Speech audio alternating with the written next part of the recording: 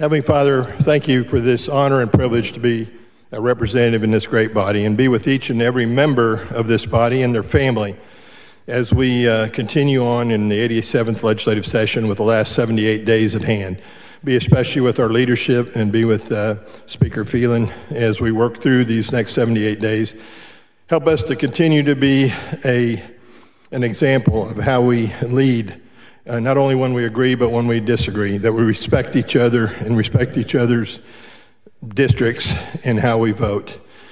Help us look to you for guidance, and as it says in 1 Thessalonians 5, rejoice always, pray without ceasing, and give thanks for everything, for this is God's will for you and through Jesus Christ.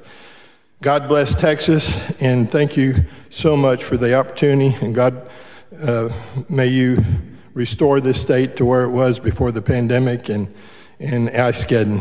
In Jesus' name, amen.